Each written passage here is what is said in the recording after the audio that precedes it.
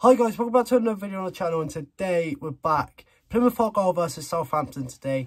Last time out against Southampton 12 years ago on the 2nd of May 2011, Argyle already ended with a 3-1 loss at home park. Before that, on the 7th of August 2010, Argyle were victorious in a 1-0 away win. And before that again, on the Boxing Day 2008 at home park, Argyle were victorious 2-0 in the Championship. A result like that today would be nothing but legendary. It'd be spectacular. Argyle's on a good run of form, obviously unbeaten in their first 2 games, picking up a 3-1 home win to Huddersfield and a 0-0 away draw to Watford. What a result that is. We currently stand 4th with 4 points, whereas our visitors Southampton, they stand 6th with 4 points, unbeaten as well, beating Sheffield Wednesday away from home on the opening day 2-1 and having an epic 4-4 draw at home to Norwich. Massive game today, live on Sky, 12:30 kickoff. It's going to be a sellout. It's going to be huge. Atmosphere is going to be booming.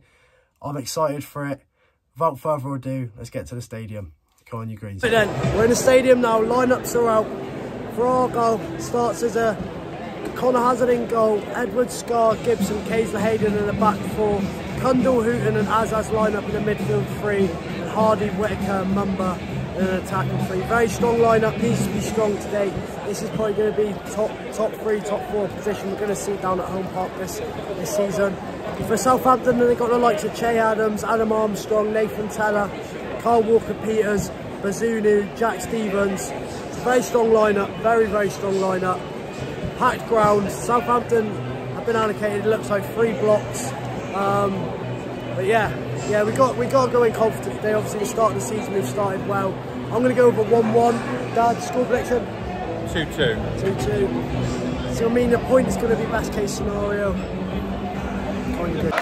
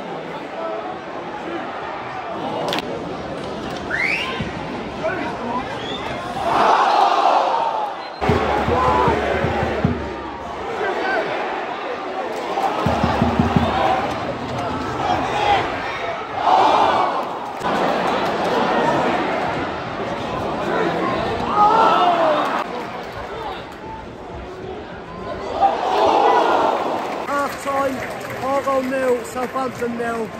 Wow, what a half. Very entertaining half of football.